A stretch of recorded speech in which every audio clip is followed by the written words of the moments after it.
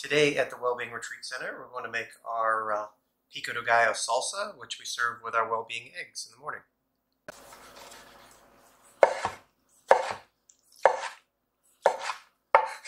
Little piles of each in here. So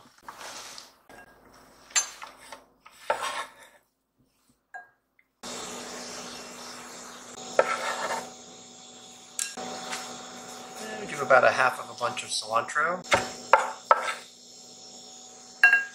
This might take a few minutes just because they're so small. So for our Pico de Gallo, we have organic tomatoes, onions, green onions, all organic garlic, cilantro, and jalapenos. Add a little bit of salt, ground coriander, some ground cumin. I use the Chipotle Cholula. The Chipotle, which if you don't know, is smoked jalapenos.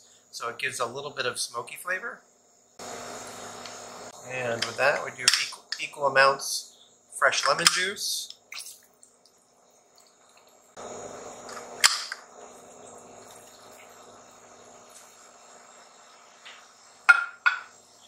And apple cider vinegar.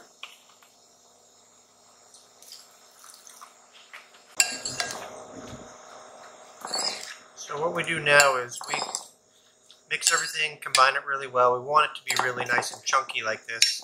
That's a traditional Pico de Gallo. What we do a little bit differently is I will puree half of this just to give it a little bit more of a saucy texture. Puree just to get it to break down the tomato and some of the onion to give it a little bit of, if you can take a look in there, gives it a little bit of a saucier texture. Salsa.